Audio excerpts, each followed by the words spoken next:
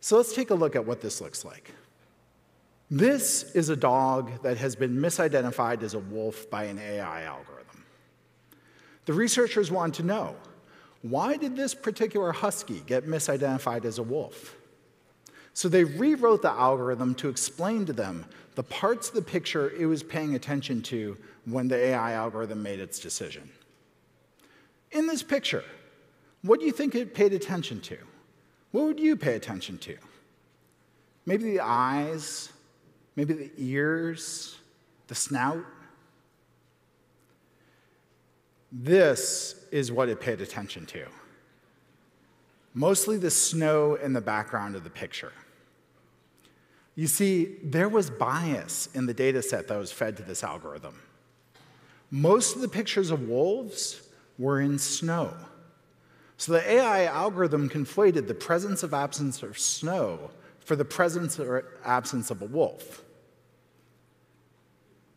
The scary thing about this is the researchers had no idea this was happening until they rewrote the algorithm to explain itself.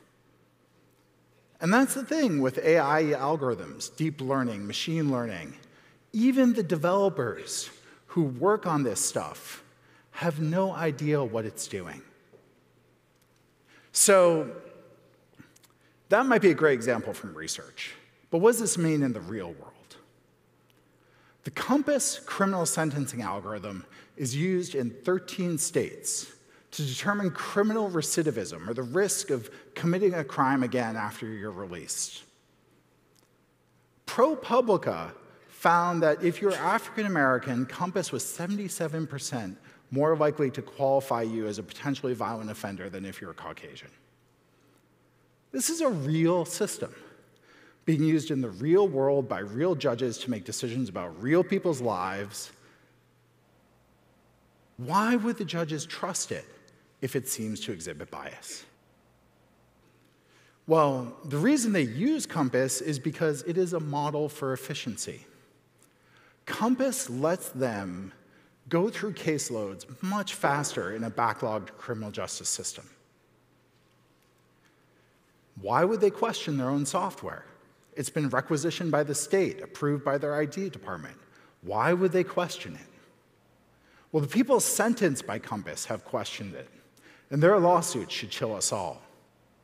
The Wisconsin State Supreme Court ruled that Compass did not deny a defendant due process provided it was used properly. Yet in the same set of rulings, they ruled that a defendant could not inspect the source code of Compass. It has to be used properly, but you can't inspect the source code. This is a disturbing set of rulings when taken together for anyone facing criminal sentencing. Now, you may not care about this because you're not facing criminal sentencing. But what if I told you that black box AI algorithms like this are being used to decide whether or not you can get a loan for your house, whether you get a job interview, whether you get Medicaid, and are even driving cars and trucks down the highway?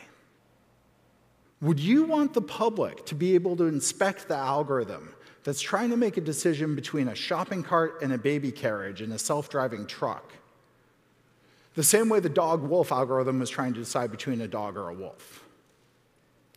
Are you potentially a metaphorical dog who's been misidentified as a wolf by somebody's AI algorithm? Considering the complexity of people, it's possible. Is there anything you can do about it now? Probably not. And that's what we need to focus on.